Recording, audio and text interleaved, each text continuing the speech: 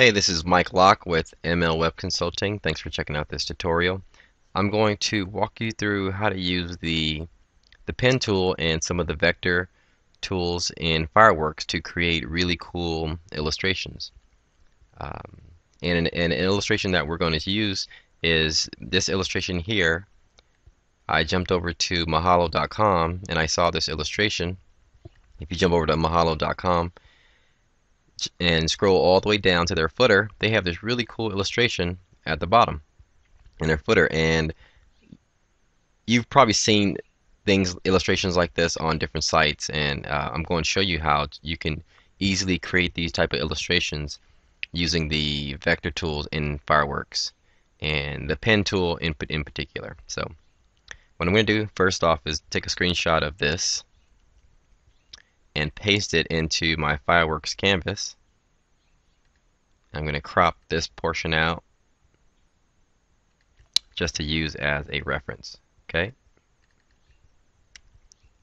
So the first thing you're going to do, we're going to create this mountain, this little hill in the back, green hill. So go ahead and grab your pen tool, and you're going to want to click here, and to get a straight line, you want to hold your shift key down, and what that does, it gives you a straight line. Then you click again here, and at this point now you want to then click and drag. Okay, now your pen tool, you release it, and your pen tool will have this little curved line attached to it. Now you want to come over here, click and drag again, and you want to do it again. Click here and drag, and then so you have three humps, and then the last hump, or the last, you want to close it. You want to click the entry point. So you want to click it and drag it again. Okay, so you should end up with a shape like this. And now with your subselection tool, which is the pointer next to your default pointer, you can come over here, click on points in your object, and sort of drag them and manipulate them to how you wish, how you want them. Okay, so that's a nice technique to have. So there's our first hill, and now I want to get my paint tool, and I want to select that color. Let's do this. We're going to do a gradient. I believe it's a gradient. Yeah. So gradient. You have a dark green at the bottom. So light green at top, dark green. So now you're going to, with this object selected, Control C, copy, Control V, and so you want to just copy that object, and you want to flip it horizontally. Flip it horizontally. Take your scaling tool and just scale it down a little bit, slightly. Take your paint tool. You're going to select this second green hill. Give it a different shade.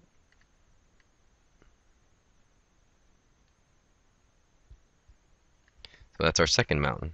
So now we want to then, you can do Alt.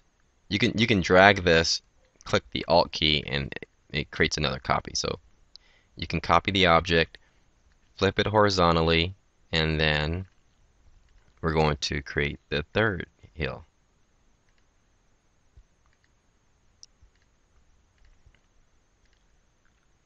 So scale it down.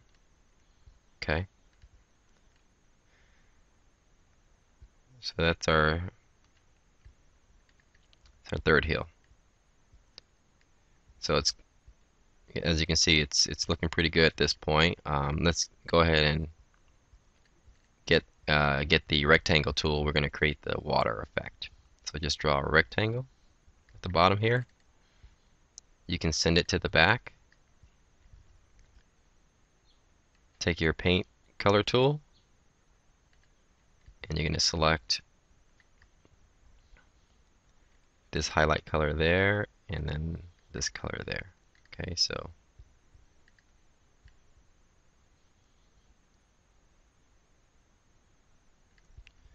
So there's our water effect. And you can probably darken the water a little bit. I want it to be a little bit more tropical. So, okay, so that's the water effect.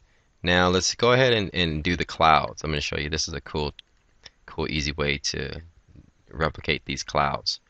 Go over here and select this little ellipse tool. So you're going to draw a circle. You're going to draw a circle here.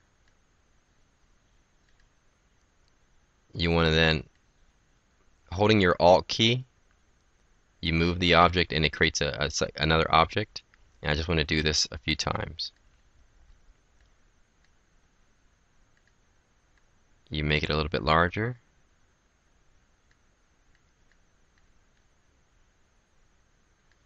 So what I'm doing, I'm creating a bunch of circles.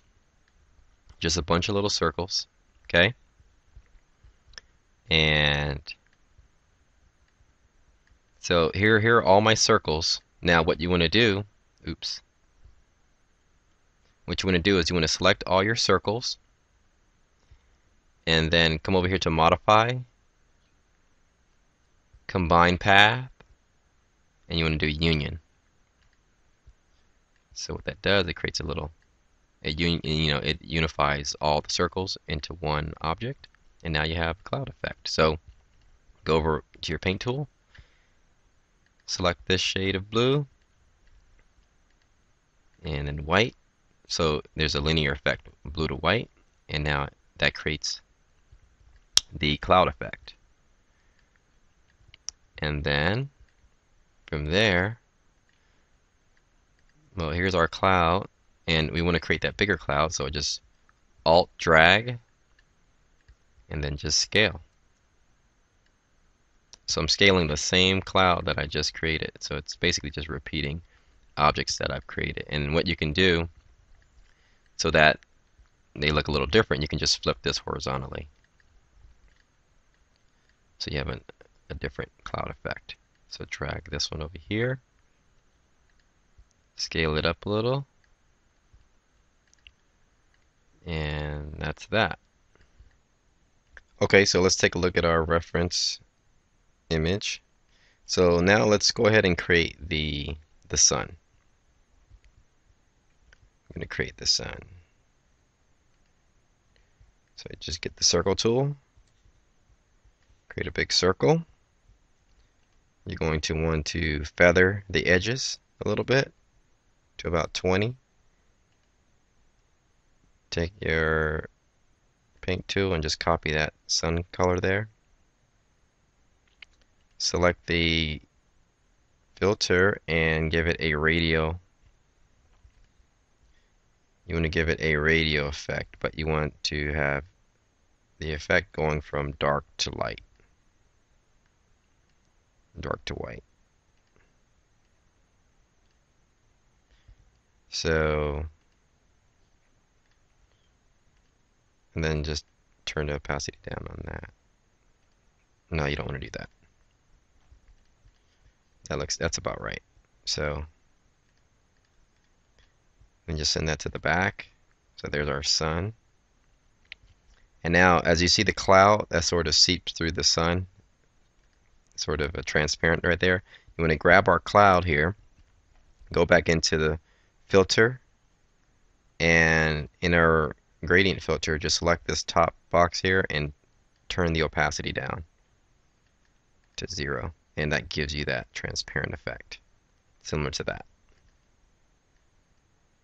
Cool. So what I'm going to do is break this video up into 2 parts. So once this video ends, just check the part 2, and I'm going to wrap it up and show you how to do the reflections and things like that in the palm tree. So, all right. So no, we'll stop this now, but just turn to the next video, and I'll show you how to wrap this up. All right. See you then. Bye.